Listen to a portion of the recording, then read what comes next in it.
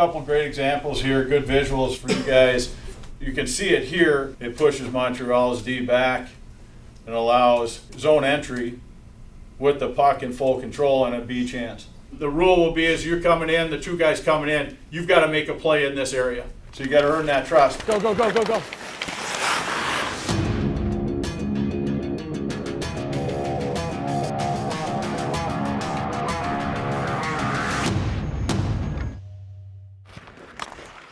Holy flip! Holy flip is right. It's game week. Yep! Yep! Yep! With all the anticipation, all the talk, everyone is ready to see what this team can do. Yeah, boy, Levy! Even Chris Middleton and George Hill stopped to take a quick peek when the Bucks were in town.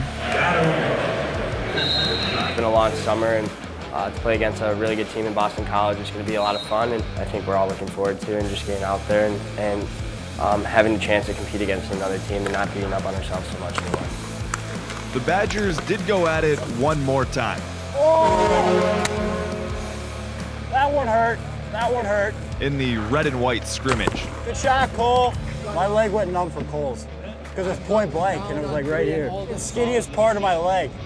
Nailed it. Kind of get all the kinks out and all the rust out because, I mean, games are a lot different than practices, and I'm kind of getting that flow of like a hard shift and back checking all the time and going up and down the ice. So I think that was really good for us, and it's definitely going to help us for this coming Friday.